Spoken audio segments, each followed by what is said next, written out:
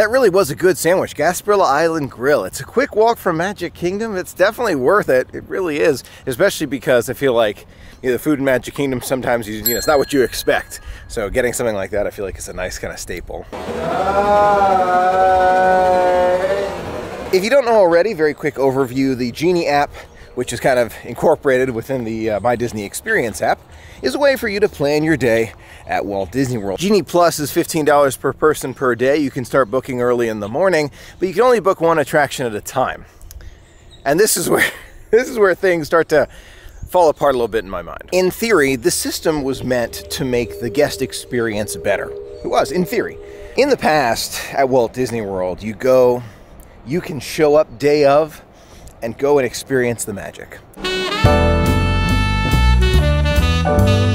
It's become so complex, in fact, that you have to have a smartphone in order to do most things at Walt Disney World now.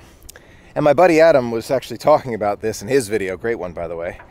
And I personally, as someone who's been going to Walt Disney World since before I was born,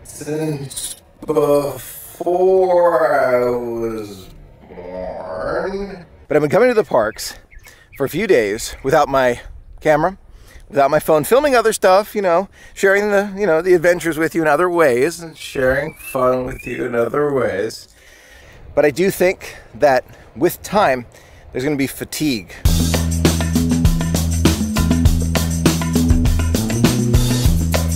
There are two options with this fatigue.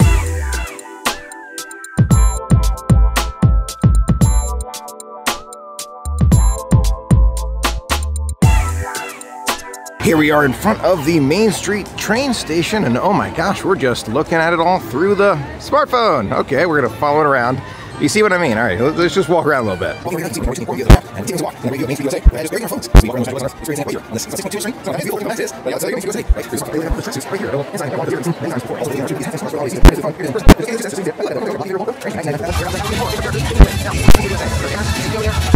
For reference, I'm going to show you one of the Lightning Lane experiences. Now, this is just for Lightning Lane, not Genie Plus, right? So I'm just showing you one specific instance.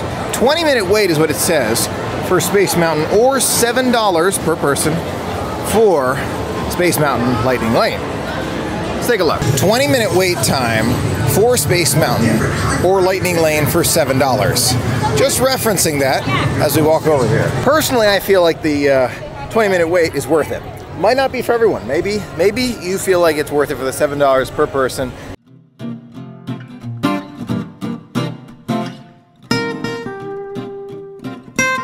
But I think the system is so complicated for not just, the Disney vacationers like a casual traveler, but even for some of us who take the time to research it and to figure out what time we have to click the button to get certain, lightning lanes on certain times.